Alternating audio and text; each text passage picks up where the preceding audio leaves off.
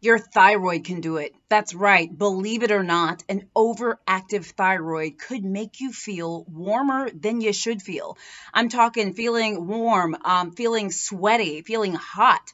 That's right. And I've actually had patients that have come to me over the years. One of their initial symptoms was just always being sweaty and hot. We checked a thyroid and it turned out to be overactive. This is something that's real. Now, oftentimes people with an overactive thyroid have other symptoms as well, but feeling warm, feeling sweaty, and just always like hot and flushed could be one of those symptoms. Guys, I'm Dr. Jen Caudle, practicing family physician, on-air health expert, and video creator. I am telling you usual and unusual causes of feeling warm all the time. If this is a video for you, if you feel warm all the time, make sure you watch to the end because I got a lot of things you just might or might not expect. All right, let's move on to food. So just like the thyroid, by the way, the thyroid's like the engine of the body, food can also make you feel warmer than you should, okay? Food is not necessarily benign in this category. So spicy foods.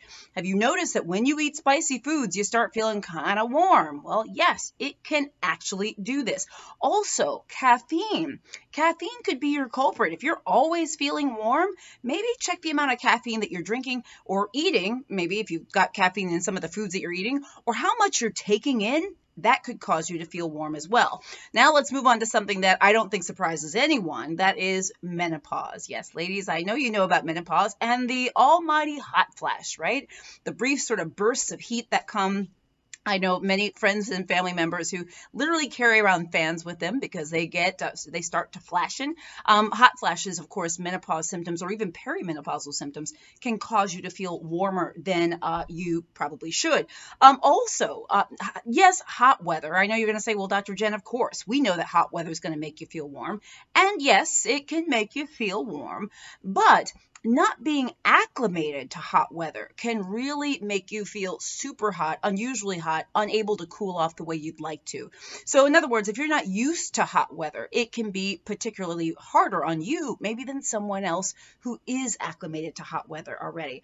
The other thing is too, if you have certain underlying conditions, it could actually make it more difficult for your body to sort of deal with heat and minimize heat when, say, the ambient temperature gets warmer, etc. So let me give you some examples.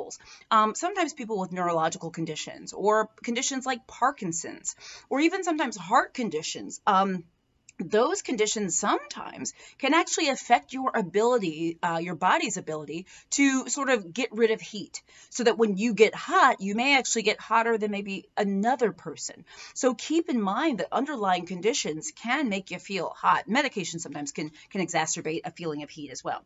Now, something else I'll tell you too, and this is going to sound like, well, duh, Dr. Jim, but I got to say it is, look, if you're someone who always feels hot, you should take a look at how you dress and how you dress in the environments that you're in. And I say this with no jokes, okay? Quite honestly, if you find yourself sweating at nighttime, you want to make sure that you're not sleeping under too heavy covers or sleeping in too warm of things or keeping the thermostat on too high. Same thing as like when you go out and about, take stock of how you're dressing and sort of your environmental factors that may be playing a role into why you are feeling so warm.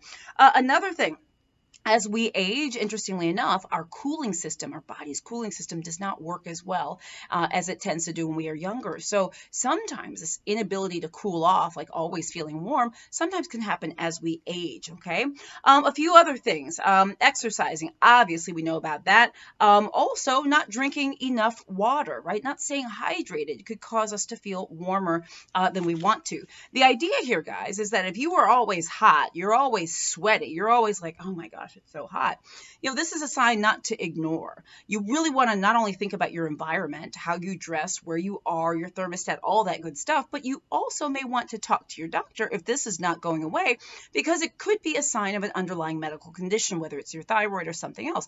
Guys, I've diagnosed a number of people over the years with hyperthyroidism. One of the symptoms they've had being always feeling hot, sweaty, and flushed. So guys, I hope this is helpful. Let me know in the comments if you often feel hot or warm.